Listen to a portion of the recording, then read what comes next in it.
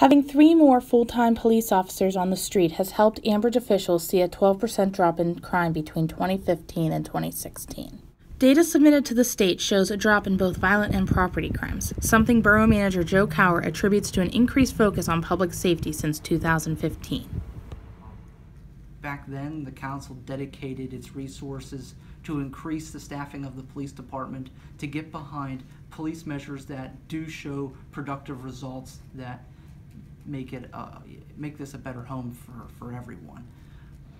Police Chief James Mann called the move a game changer and said having 3 officers who are familiar with the problem areas of the borough has helped bring stability to the department and bring down the crime rates. Now, fast forward now to 2017, where you saw the fruits of that labor starting to flourish. Reporting from Ambridge, this is Davine Ray Courts.